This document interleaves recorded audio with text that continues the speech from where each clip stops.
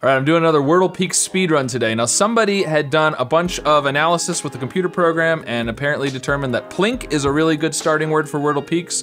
I didn't really look through all of the logic. You can look in the comments if you want to see that. Okay, so let's see. S-T-E steps.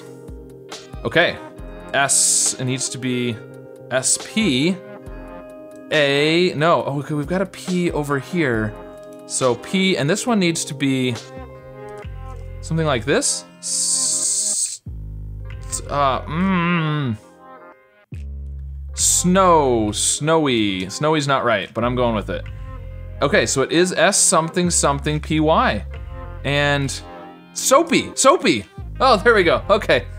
All right, well, I got a little stuck there at the end, but I still managed it in 48 seconds. So let me know how you did with today's Wordle Peaks and be sure to subscribe for more puzzles.